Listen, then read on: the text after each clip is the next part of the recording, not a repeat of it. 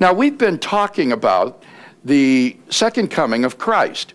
And the question that we've been exploring is whether or not there is one return of Christ or multiple returns of Christ. And for the past 2 weeks, we've been looking at the so-called rapture view, which holds that there are, in fact, multiple returns of Christ, that the final, decisive, visible return of Christ to earth will be preceded by an invisible, secret coming of Christ to take away the church out of the world prior to the Great Tribulation. I noticed that the song that we sang this morning from Wesley, "Lo, He Comes on Clouds Descending," was unambiguously a non-rapture hymn because it described the visible return of Christ when Christians would be caught up in the air to meet the Lord when He returns and He visibly establishes His kingdom on earth. By contrast, the wonderful hymn that the choir sang in the service this morning, did you notice, was ambiguous as to whether that was describing a rapture theology or was that describing the second coming of Christ.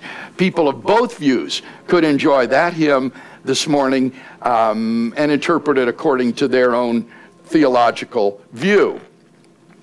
Now, today we come to a second interpretation that also holds to multiple returns of Christ, and this is the preterist view.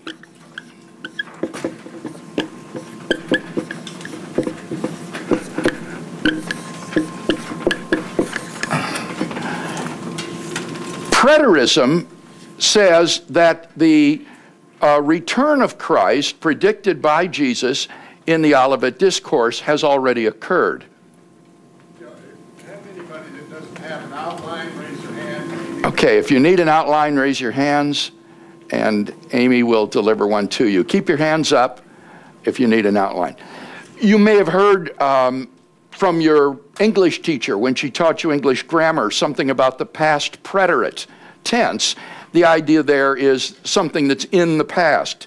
And this is what the preterist thinks with regard to the return of Christ. According to the preterist, the coming of the Son of Man that Jesus predicted in the Olivet Discourse has in fact already occurred. It occurred in AD 70 with the destruction of Jerusalem. And with that event, the Son of Man was enthroned in heaven. This view was defended by the notable New Testament scholar C.B. Caird, also by the late R.T. France, a fine New Testament scholar, and most notably perhaps today by N.T. Wright, a very well-known and highly respected New Testament scholar. Now, according to this interpretation, the events of the Olivet Discourse that Jesus predicted are not end-time events at all. Rather, these predictions were fulfilled in the destruction of Jerusalem in AD 70 by the Roman legions. The descriptions of the Great Tribulation that Jesus refers to was in fact the horror of the Roman siege of Jerusalem, which, as we know from the descriptions of Josephus, really was indeed terrifying, a horrible siege as people began even to eat their own children, to cannibalize one another in order to stay alive under that terrible Roman siege. In verse 13, verses 24 to 25, or pardon me, chapter 13, verses 24 to 25 of Mark, we have a description in apocalyptic imagery of the coming of the Son of Man.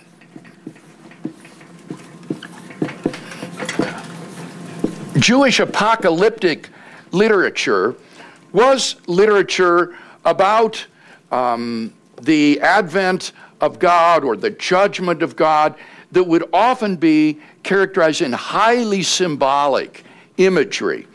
And so the description that we have in Mark 13, 24 to 25, is taken to be such an apocalyptic, symbolic account. There we read, Mark 13, 24 to 27, but in those days, after that tribulation, the sun will be darkened and the moon will not give its light, and the stars will be falling from heaven, and the powers in the heavens will be shaken.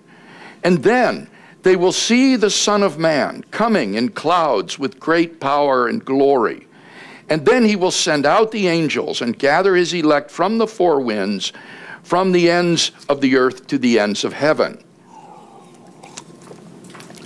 And the preterist says this is not a literal description of astronomical events. This is a description of the events in AD 70 and the presentation of the Son of Man before God in this apocalyptic symbolism. Compare, for example, Isaiah 13:10.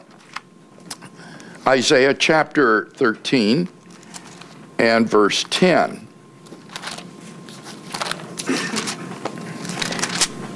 In these verses, as you see from verse 1, this is a prophecy concerning Babylon and the destruction of Babylon.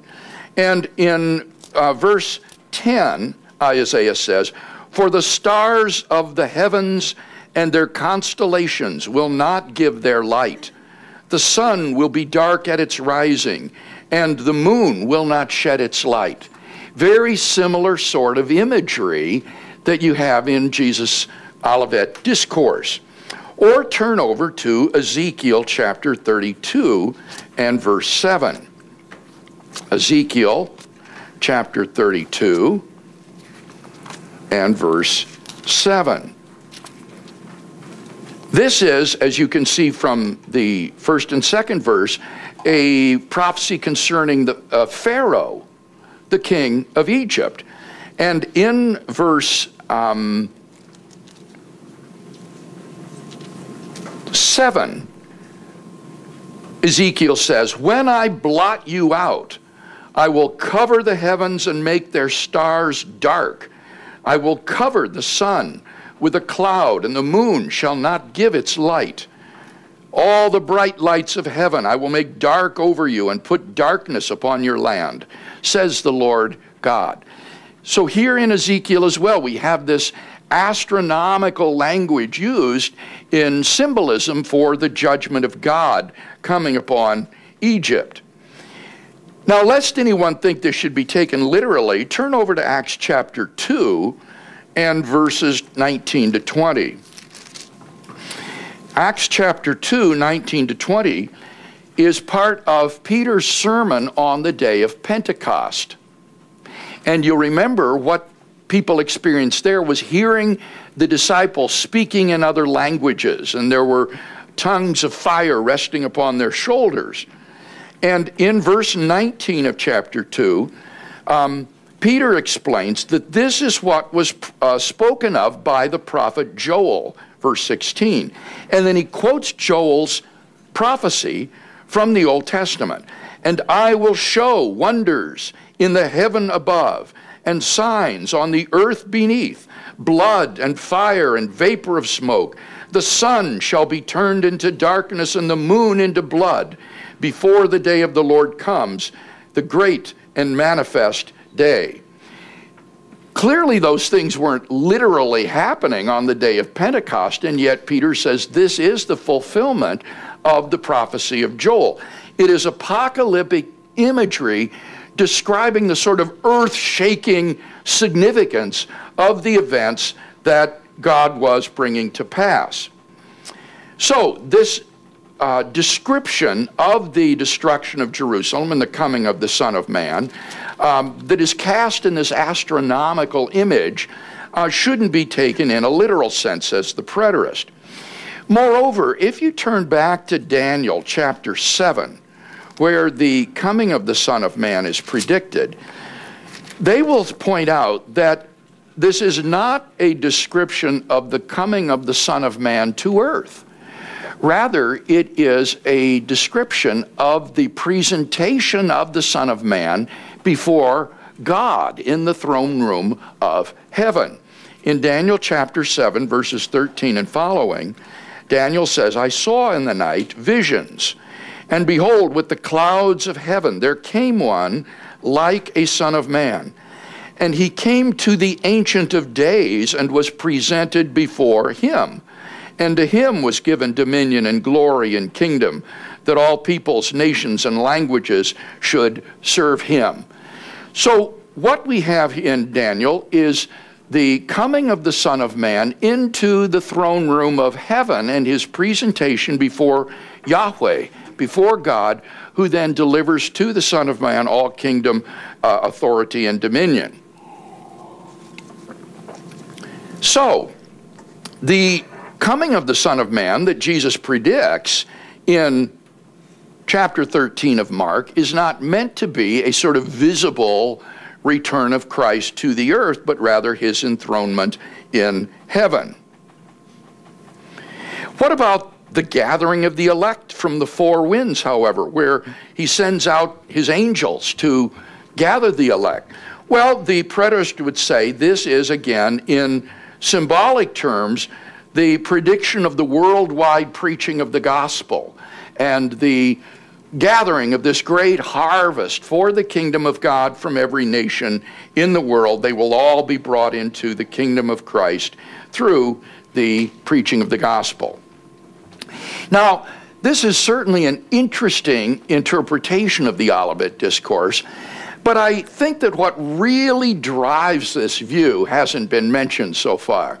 What really drives this view, I'm persuaded, is verse 30 of Mark 13, where Jesus says, truly I say to you, this generation will not pass away before all these things take place.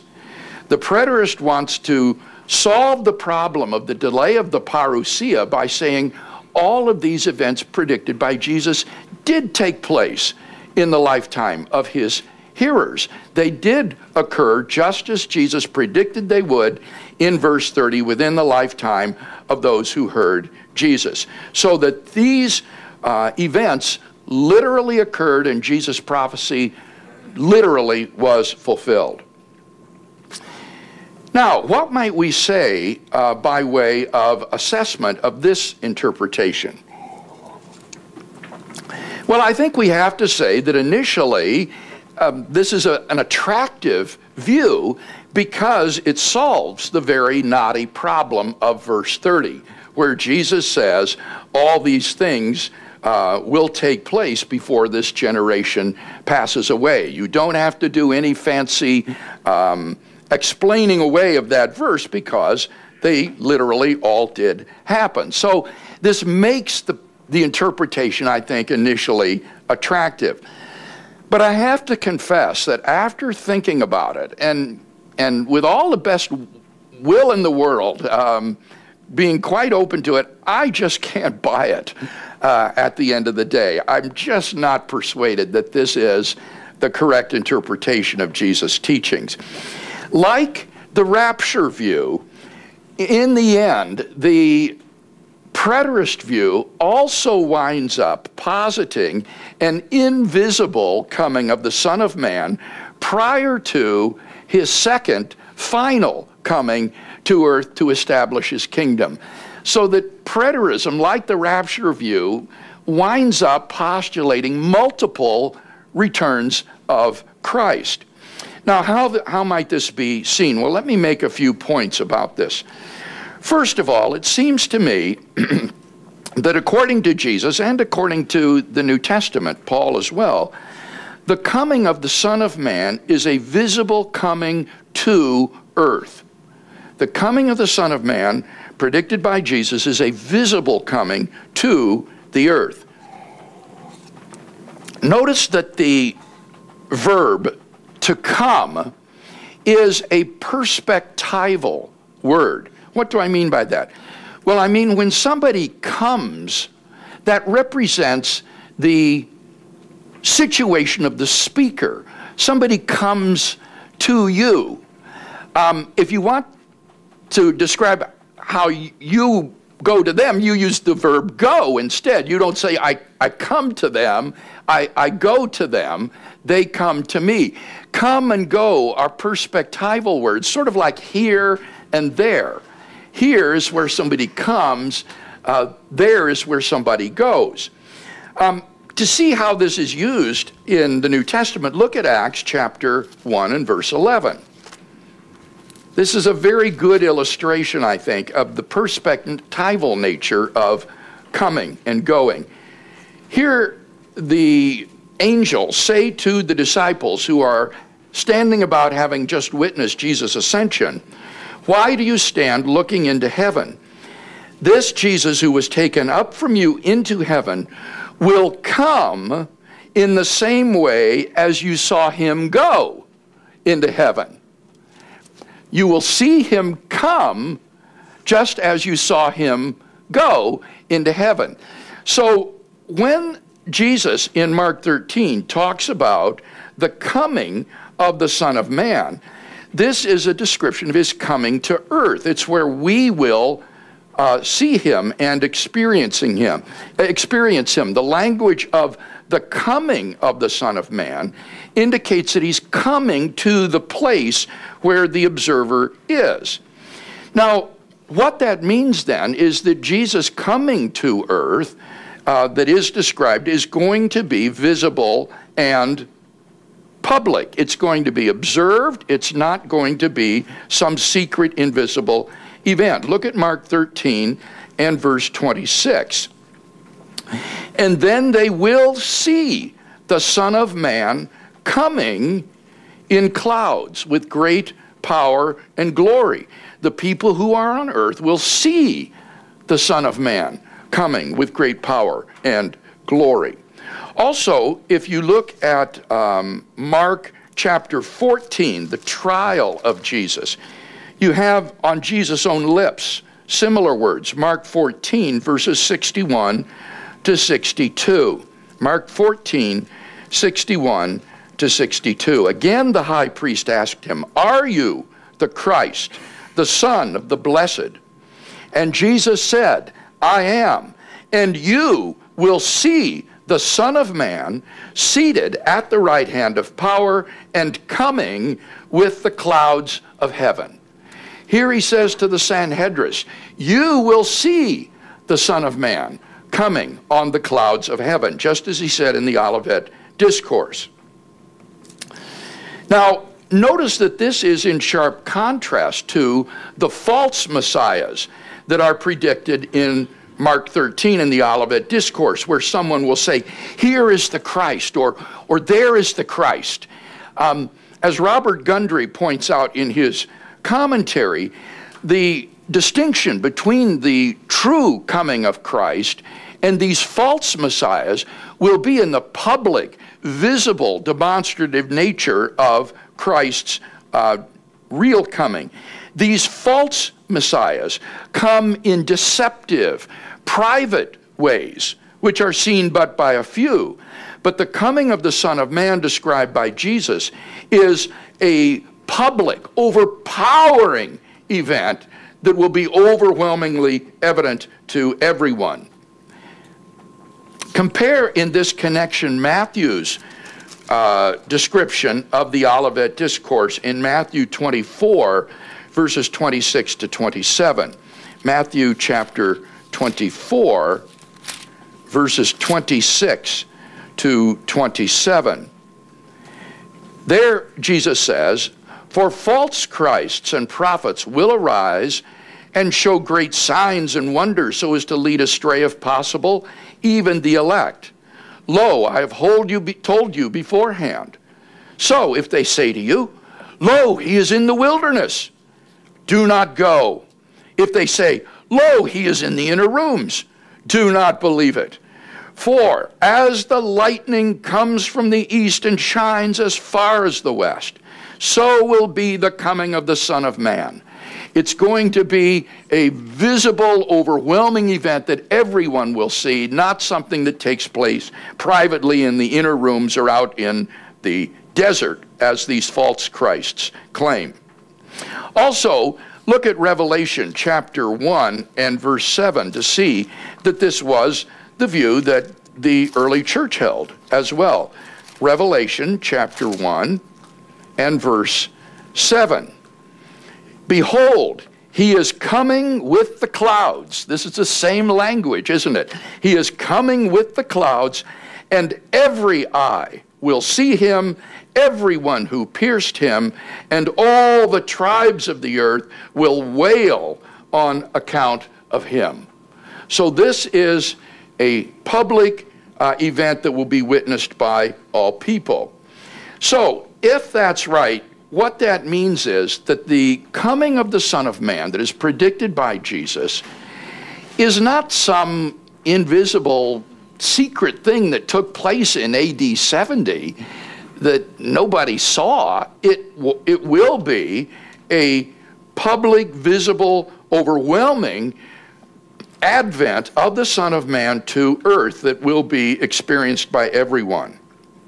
It seems to me much more evident that what's described is the coming of the Son of Man as King and Conqueror, the glorious return of Christ to the earth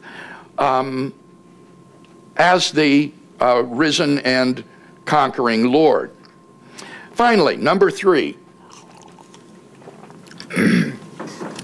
It seems to be that the real Achilles heel of the preterist view is once again the resurrection of the dead. The resurrection of the dead. Paul, in his letters, looks forward to the parousia. Remember, all of these letters were written prior to AD 70. Paul was martyred somewhere in the mid-AD 60s.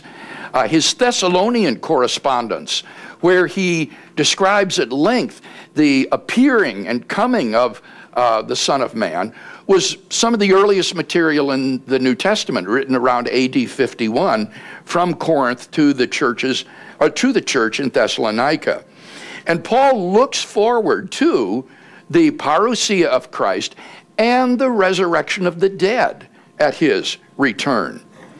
Now, obviously, the resurrection of the dead didn't occur in AD 70. So what preterists are forced to say is that what Paul is looking forward to and describing as the coming of the Son of Man is not the event that took place in AD 70, but rather an event that will occur at the end of history when Christ comes back once again, and then the dead will be raised. So I remember at a conference at which N.T. Wright was speaking, someone asked him, if you believe that the coming of the Son of Man occurred in AD 70, what about the resurrection of the dead? Do you think that that is already past? And Wright responded, of course not. I think Christ will come again at the end of the age, and then the dead will be raised. So you see, you wind up doing exactly what the rapture folks had to do. You have to postulate that Paul isn't talking about the same event that Jesus is talking about in the Olivet Discourse, despite the commonality of vocabulary and the connections between the two. What Paul is really talking about in Thessalonians and his other correspondence is this end-time event, not the event that Jesus predicted in the Olivet Discourse, which occurred in AD 70. And that seems to me to be just extremely ad hoc and artificial. It seems to me that the natural interpretation of Paul's teaching is that he is talking about the same event when Christ will return as the Son of Man. The dead will be raised, the angels will gather the elect from the four corners of the earth, and they will welcome Christ back to earth to establish his kingdom visibly. So, again, with all the best will in the world, at the end of the day, I just don't buy preterism. It would be nice if it were true because it would solve the problem of the delay of the parousia so adroitly, but it seems to me that this interpretation is implausible.